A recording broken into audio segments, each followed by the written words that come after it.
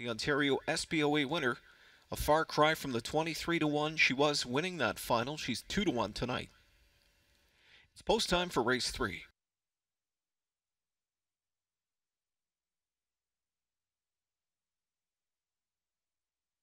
Here they come.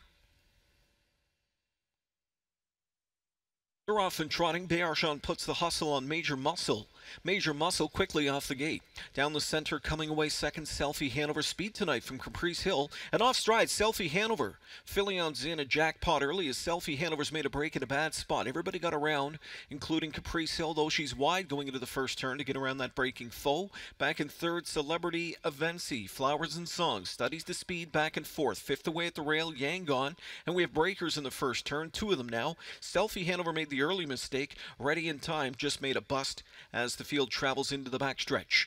So the opening quarter in 28 flat. Waples made the lead with Caprice Hill. He'd like her to settle. He pops the plug. She's on top by 2 comfortable lengths. Trotting in the pocket spot from in second. There rides along Major Muscle. Back to the rail from in third. Celebrity Avency by 2 more lengths. Flowers and Songs just off the speed from in fourth. Yangon is fifth. Field is up to the midway point chasing Caprice Hill. She gets him there in 56 and 2. Trotting into the far turn. And on that lead, it's still Caprice Hill right there in the pocket spot. Second, that's Major Muscle. Back in third, Celebrity Avency. Flowers and Songs, a single file fourth. Yangon fifth with 3/8 to go. Coming up to 3/4 now. And still on that lead, it's Caprice Hill. Caprice Hill on top, a length and a half. Second at the inside, that's Major Muscle. Gearing up outside from third, Celebrity Avency. McNair lost. Flowers and Songs, who self-destructed when starting a rally. They're at 3/4. 125 and 2 and into the stretch now.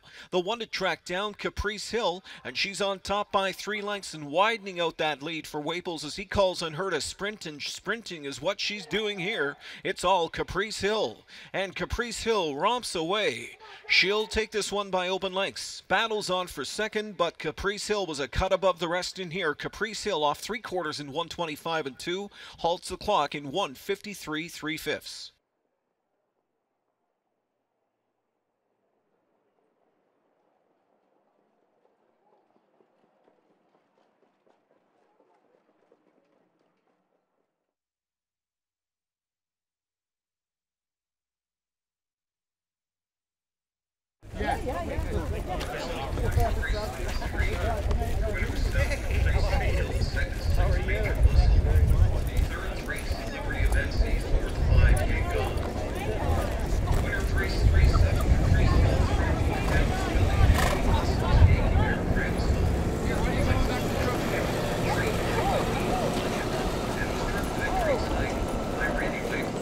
All right, guys.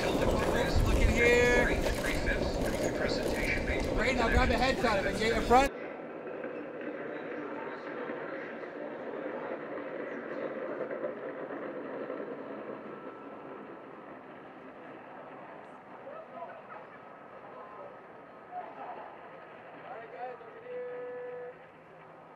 Perfect. Thank you. Guys, really appreciate it.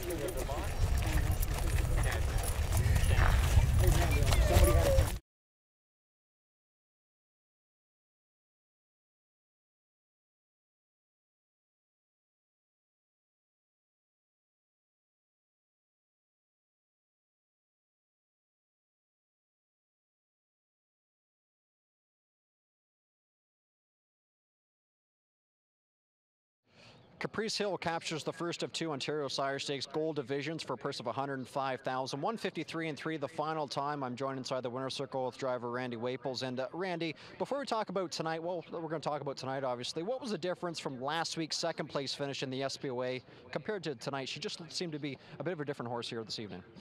Yeah, I just found her a little more sharper. I mean, she felt really good last week, you know, and I'm not taking anything away from Dougie's filly, you know, but she just didn't seem to be trotting home quite as strong as what she was the week before.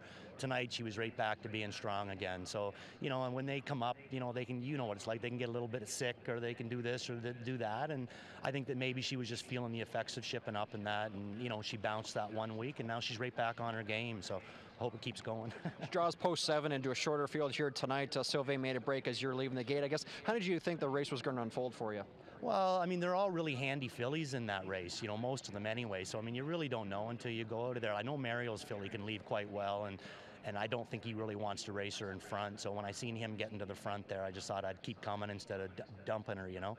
But it just worked out good. You know, she got a fairly decent trip out of it, and she didn't have to come first over, and she was very strong. She's a world-class filly. What were your thoughts turning for home? She certainly seemed to be on point. Yeah, when we were turning for home and I got the earplugs out of her and she just started to trot on her own, you know, I had a pretty good feeling then. Because last week she kind of hesitated when I took them out, and this week, as soon as I popped them out, she was gone. So that's more like her. Congratulations. Thanks, Greg.